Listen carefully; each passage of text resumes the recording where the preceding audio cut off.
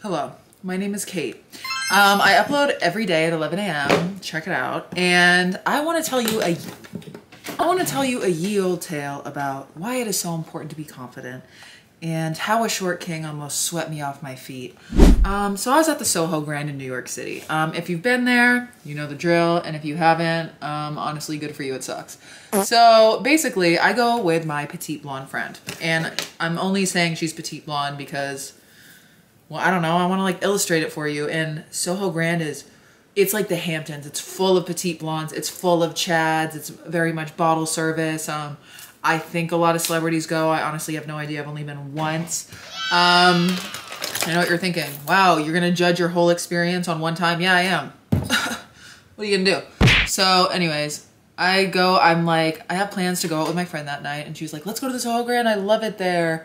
And I was like, okay, I will. So I go, and first of all, it is so douchey. Like, the people, you know how like doormen, they get power trippy, and listen, I get it. People are drunk, they're annoying, you got all the power, you're gonna use it. But they were just standing there and just like looking at all of us like peasants. And I felt like one, honestly. I was like, damn, this sucks. Honestly, kind of embarrassing. So anyways, we're just waiting there and they're just taking their job so seriously. And at one point, they're like opening the rope for people in front of us, and I'm walking in as well behind them, and they just quickly close the rope and they look at me, and I was like, damn, what the Jesus. Anyways, we were standing next to this couple, this girl and this guy, gorgeous, stunning girl. The guy was cute. But anyways, first of all, so we finally get in. I'm like, Lord, finally. And it's so loud. And, you know, I was like sober at this point, so you know how I feel about being in crowded, loud spaces. It's not fun for me. But I wanted to go out with my girl. I wanted to shake some. And listen, we're gonna do it. So anyways, we show up and we're gonna go to the bar because we're gonna get a seltzer because this girl was sober too. And we're like measling our way to the bar, and that guy that was with the girlfriend outside comes up to me, and the girlfriend is nowhere to be found. And he looks at me and he goes, "You Italian?" And I was like, "No, I'm Greek." He was like, "You're beautiful."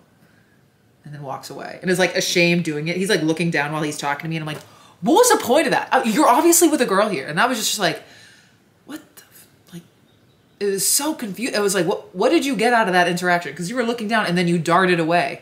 Kind of just weird. So there's a big crowd. We're moseying our way to the bar. And my friend, petite blonde, is getting stopped by chads left and right. I mean, every second. Yo, can I get your number? Yo, blah. So this one chad comes up to her and she's into it. And, you know, they're talking. I'm letting her do her thing. I'm just, you know, standing there, truly vibing, swaying from side to side, scoping out the scene, you know? Anyways, so I'm just like vibing. And then I hear someone go, "Hey!" And I was like, "Ooh." And I look to my right and I look to my left and then I look behind me and then I look down and he's there. And I was like, "Oh, hey." He was like 5'6". I was 6 feet in heels. So, you know, I'm packing 6'4". Packing, that was a weird thing to say. And so I am looking down at this man. Cool. And then he looks at me, he goes, "What's up?" I was like, "Oh, I'm into this." Like, whoa. When a short man, I've said this before in a video, when he is confident around a tall woman, oh my God. It literally happened yesterday at that pool party. This guy was like, "I don't mind that you're taller than me at all." And I was like, anyways, what was I even saying? Got lost in the short king translation, you know what I mean? And so he's like, "What's up?" I was like, "Oh, what's up with you, sir?" And I'm just like looking down at him, talking to him, having a gag. And then he actually turned out to be really weird. He started saying some really bizarre things. And I was like, okay, you are making me uncomfortable. And I'm gonna slowly back away now. And those situations are always so awkward because you're talking to someone and then as you're talking to them, you realize that they are scary. And you're like, damn, this is crazy. How do I get out of this? My friend's just like yapping up with the chat, and it's like, who do I have to say me? That fucking loser guy that hit on me with a girlfriend? No.